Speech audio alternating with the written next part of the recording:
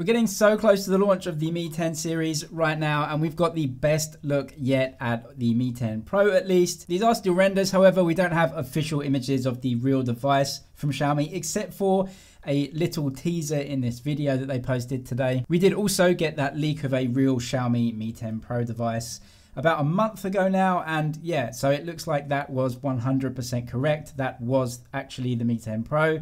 That's what we'll be getting when it comes to market in a few days. There have also been rumors about a possible Mi 10 Pro Premium Edition. This has been talked about a little bit because the Mi Note 10, which was the first phone to use this new 108 megapixel camera sensor from Xiaomi, that also had a Premium Edition, which was the actual phone that got the top spot on the DxO mark. For right now, these rumors are very sparse and they don't have much backing to them, but I'll let you know if those rumors do persist. So let's look inside the Xiaomi Mi 10. These were posted officially by Xiaomi today. I always love looking inside smartphones. The main feature that Xiaomi were showing off today is what they call this VC, which is a vapor chamber to dissipate heat away from the phone, more away from the battery and the processor. Xiaomi have put this in a ton of different devices of theirs, and a lot of Redmi devices also have this type of vapor chamber that is supposed to keep the phone cooler under heavy tasks like gaming. So according to Xiaomi, this is the biggest vapor chamber ever put in a smartphone, and it certainly does look way bigger than the other vapor chambers that they used. For example, in the Redmi Note 8 Pro, it looks to be 2 or 3 times bigger than that. Really, the benefit of a vapor chamber is that it is supposed to dissipate heat away from both the battery and the processor to keep the processor cooler,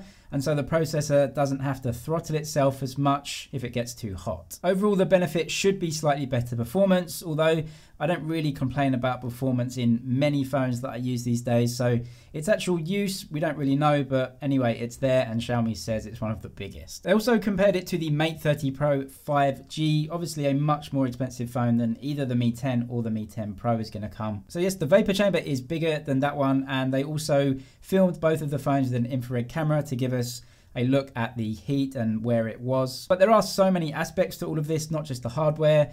The processors are different. Of course, the software is different too with their skins on top of Android, but it's good that we've got a bigger vapor chamber. Every little helps. Just as a side note, looking inside the phone, we can see a little bit of the camera setup. If the Mi 10 follows the Mi Note 10 in design, the very bottom camera there is an ultra wide camera, and the camera unit above that looks absolutely huge. If we look at the Mi 10 and the design on the back, they actually put the 108 megapixel branding right at the top of the camera array. You would therefore assume that the 108 megapixel camera is above that branding, but actually, if the design does follow the Mi Note 10, the big 108 megapixel camera sensor will just be above the ultra wide camera, second up from the bottom. There have also been rumors about a brand new inline stepping motor that is haptic feedback in the Mi 10 series. We can't see that right now, so again, we'll have to wait and see how good that is. And Xiaomi showed off this really cool video of the Mi 10 Pro solving a Rubik's Cube in super quick time,